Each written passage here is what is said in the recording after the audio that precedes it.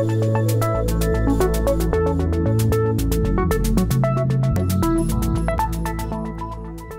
Anne Sherry and I'm the Chair of Safe Work Australia. Today marks the start of 2014 Safe Work Australia month, and what an exciting month it's going to be. This year's theme is Work Safe, Home Safe.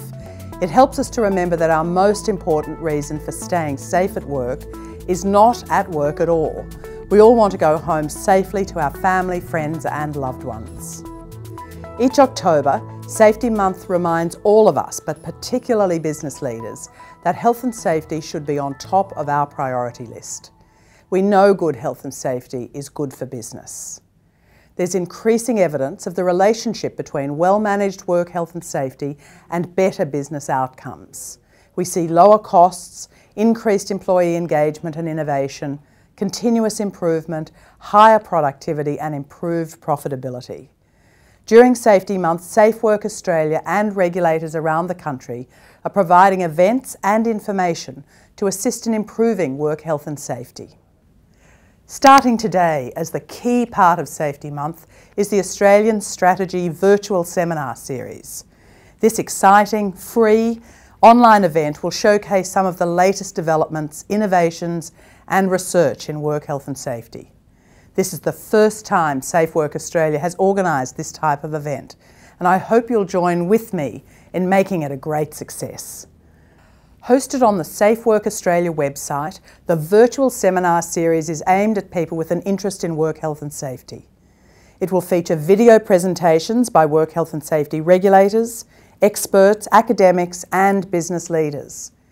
Some of the presentations, which I'm looking forward to hearing, are about how organisations can move from a reactive to a proactive work health and safety culture, and how regulators can be more responsive.